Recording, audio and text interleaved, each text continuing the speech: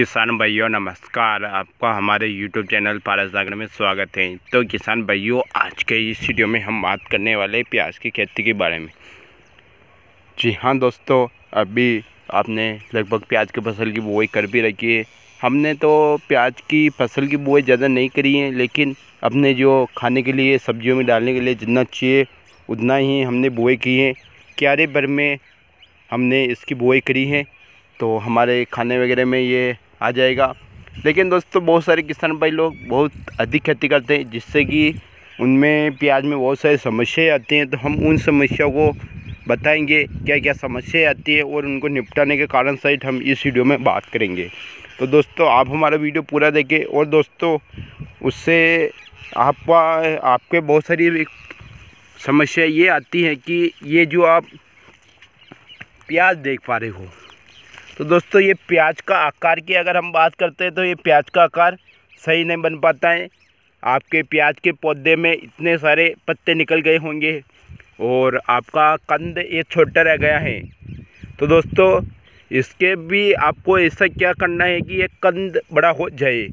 दोस्तों, आप बहुत सारी दुकानों पर जाते होंगे और बहुत सारे दुकानदार आपको दवाइयाँ भी देते होंगे कि जो आपका प्याज का कंद है वो बड़ा हो जाएगा, लेकिन आपका प्याज का कंद बड़ा नहीं होता है।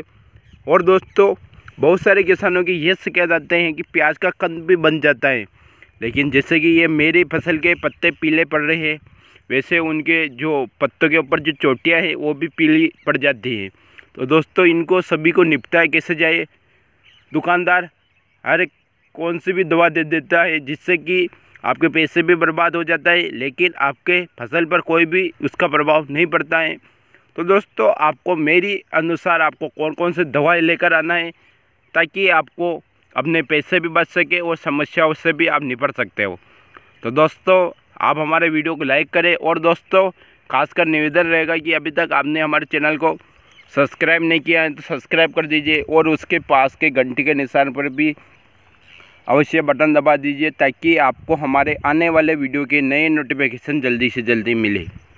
दोस्तों, आपको प्याज की फसल सही साथ दिखाई नहीं दे रही होंगी, परंतु लेकिन दोस्तों क्या थोड़ी बहुत ज़्यादा धूम निकली हुई, इसी कारण आपको जो दिखाई दे रहा है वही अच्छा है। दोस्तों, अगर हम सबसे पहले प्याज के पौधे की बात करते हैं, तो अगर आपका पौधा पूरी तरह से पक चुका है, अगर पकने की स्थिति में आ रहा है या कंद बनने की स्थिति आ गई है, तो आपके पौधे में कोई भी रोग नहीं होना चाहिए।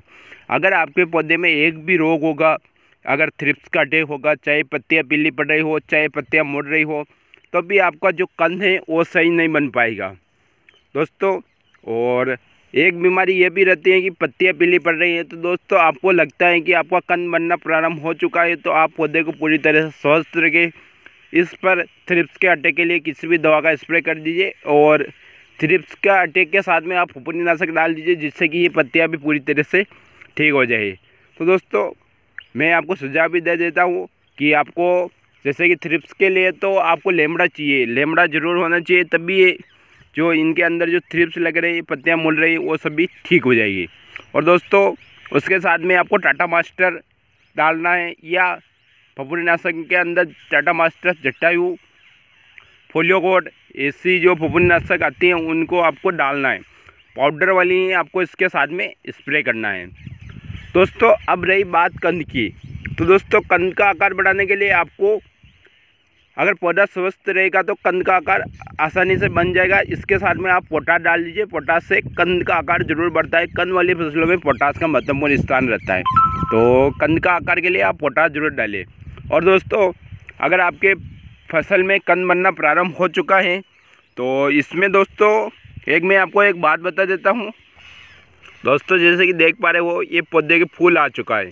ऐसा फूल आपके नहीं आना चाहिए। इन पौधों पर सभी के लिए फूल आ रहा था, लेकिन मैंने अभी सभी फूलों को हटा दिया है, तोड़ के नीचे गिरा दिया है, ताकि हमारा कंद है जो बड़ा बने।